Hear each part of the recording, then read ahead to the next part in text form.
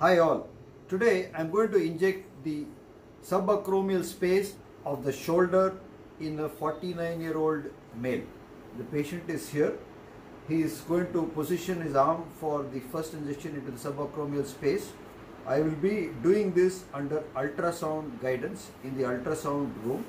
I am accompanied by a radiologist who is here. We have an ultrasound machine here. I will be using the high resolution flat probe triamcinolone hexaacetonide into the joints. I will be infiltrating the skin with lignocaine and adrenaline. The injection are going to be done under local anesthesia. So now we are ready to start. Please position your arm like this, okay? And now I'm just going to prepare the shoulder with betadine. This is the subacromial space and this is the acromioclavicular joint. Okay, now we are ready to inject. So this is the ultrasound probe. It is positioned on the subacromial space like that. You can see the humeral head below, and then the rotator cuff tendon on top of it, and then the subacromial space, which is a potential space just below the deltoid over there. I'm going to first visualize it, and now I'm going to infiltrate the skin with lignocaine.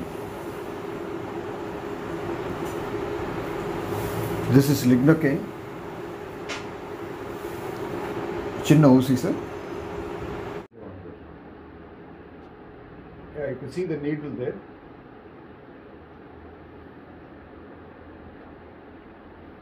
Yeah, there we are, into the subacromial space.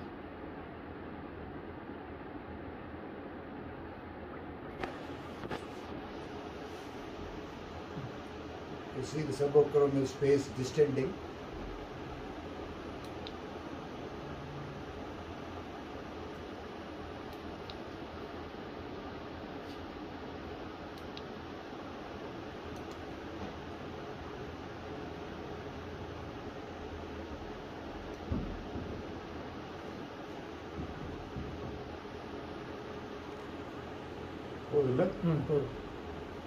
Yeah, clear? That's fine. So we have seen the subacromial space superficial to the tip.